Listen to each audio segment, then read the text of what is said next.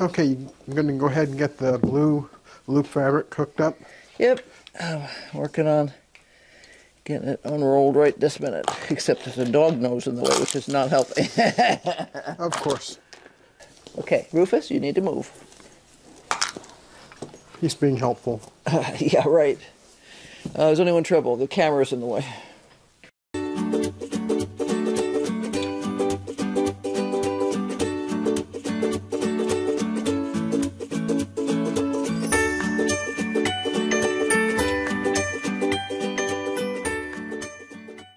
Has that been brushed off already?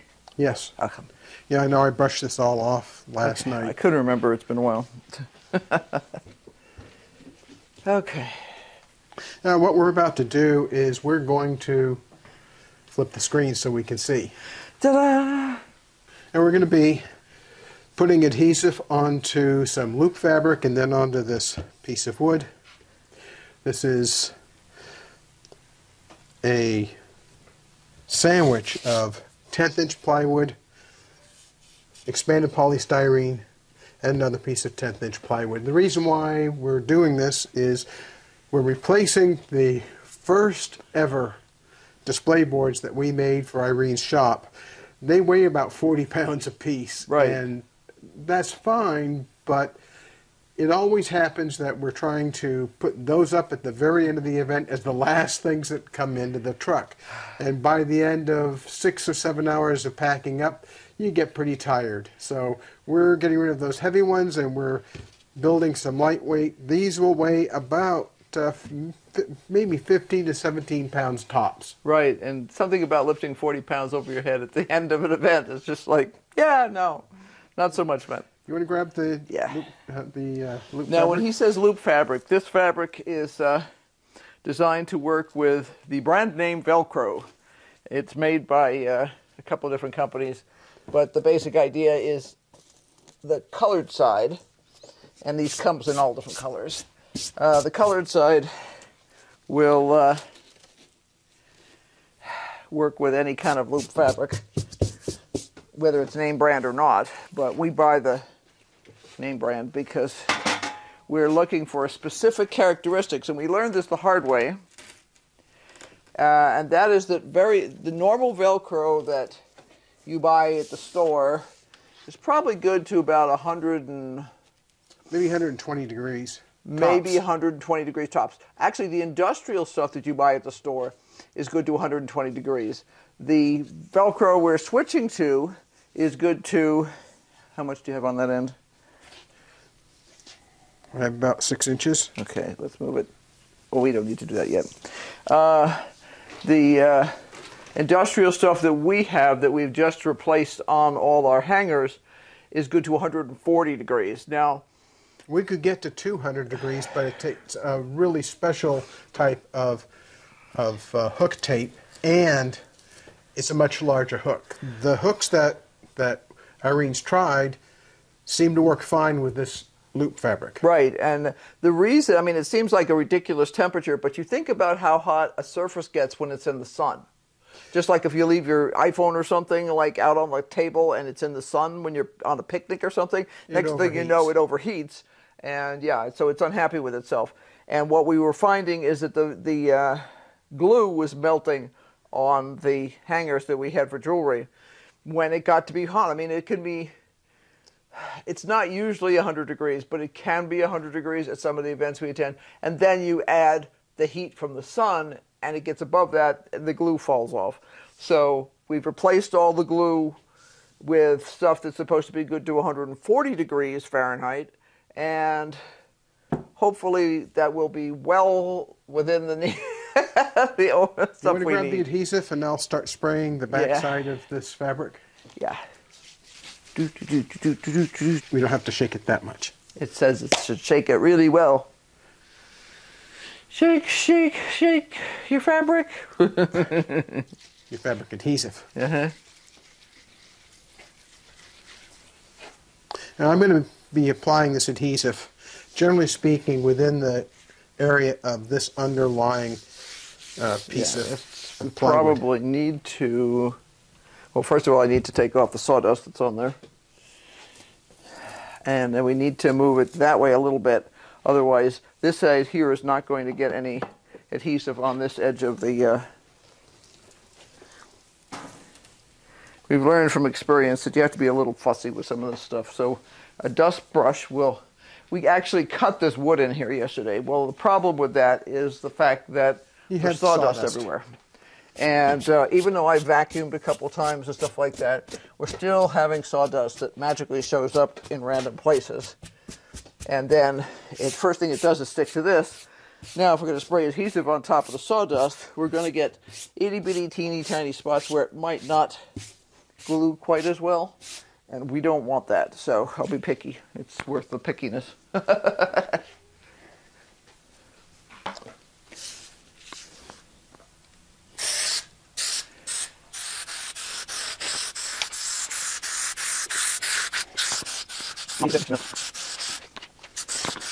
I'm going to apply this adhesive relatively heavily on the back of this fabric. What we discovered several years ago was that the adhesive will soak into the fabric and then it doesn't stick as well. Now, the other side of that is if I make that heavy, it takes longer to get tacky to get ready to use it. Okay, you ready to go ahead and do that edge for me?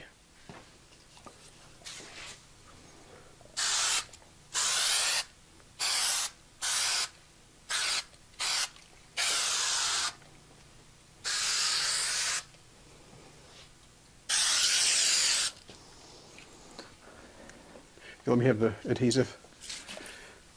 Let me give it one very light coat over the top of it.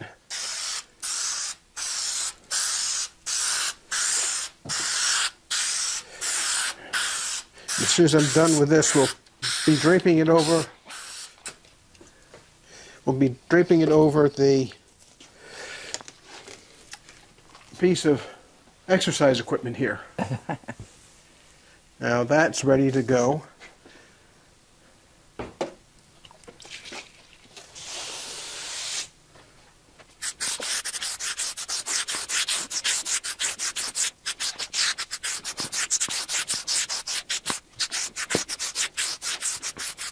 You want to come do this other edge? Yep. You missed the corner completely.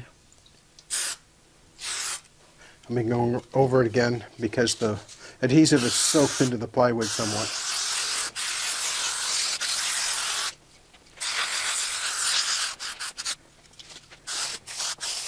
Sounds like we might be running out of now adhesive. It's got gloop in front of it.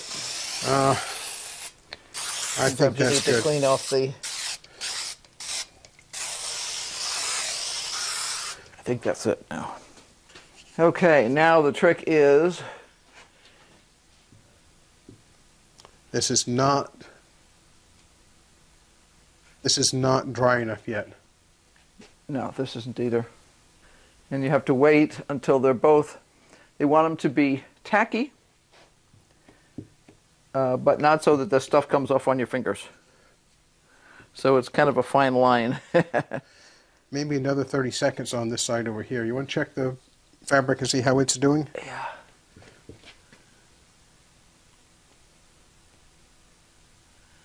It's close enough that if we want to do it, we can. These are contact adhesives, so you have to follow the rules about when you use them. All right, you want to grab the other end and let's get it positioned. Same way as we did yesterday. Yep.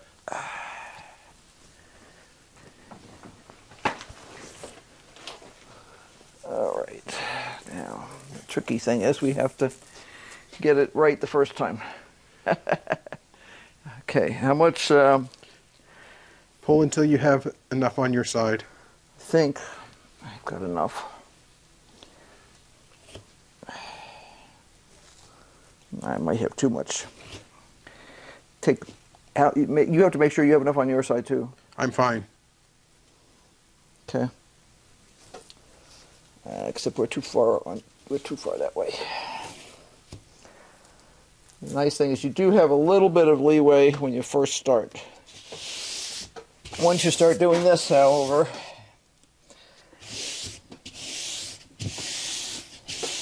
not impossible to redo something. You can reset it a little bit, but you don't want to do it much. Okay, you need to do the same thing with yours.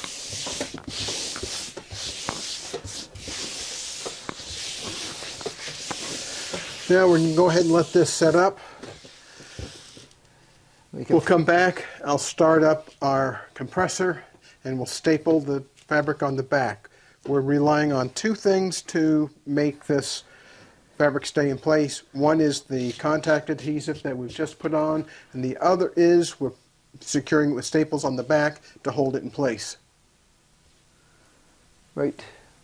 Okay. We'll be back in 5 minutes.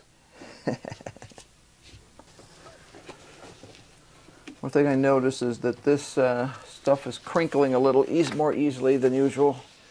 I don't know whether it's because of the amount of glue we're putting on it or what, but I need to be aware of that. Okay, you're all set to go? I'm ready. Okay. Let's start on the short sides first. Okay.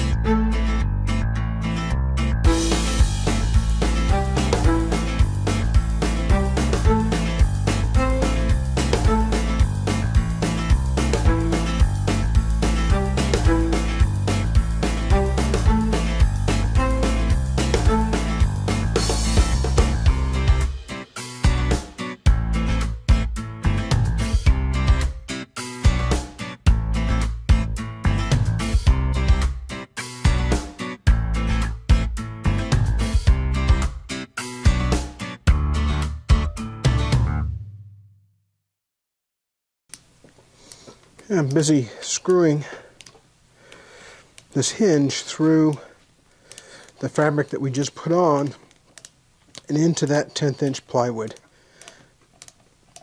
As long as we're not real rough with these boards, those screws will hold the hinges just fine.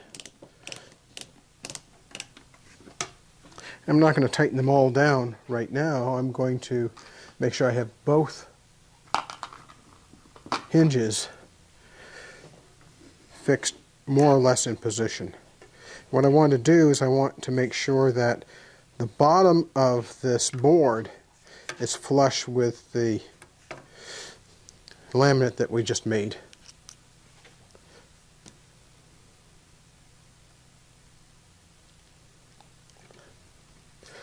And the reason why that's important is because that's how we set the boards up.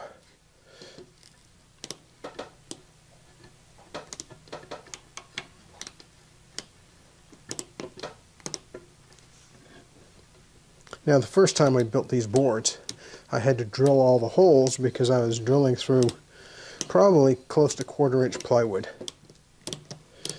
And now we're only going through 1/10 inch, which is a lot less than half as thick as that 1/4-inch plywood.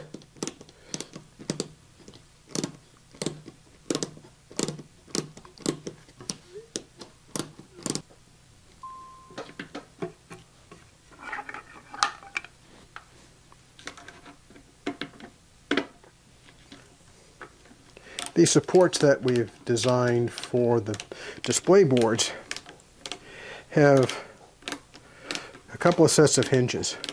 One that goes from this board here to the plywood base. Well, actually, this is the display surface. Then there's another hinge that hinges this leg right here in the opposite direction so that we can triangulate the base plus the leg against the plywood. That gives us a stable base. It works quite well. We simply put a clamp somewhere along this bottom board to keep everything intact and in place. It works well. How many times have we had a problem, Irene, with display boards? Doing what? Falling over. Oh, since we figured out how to clamp them to the table?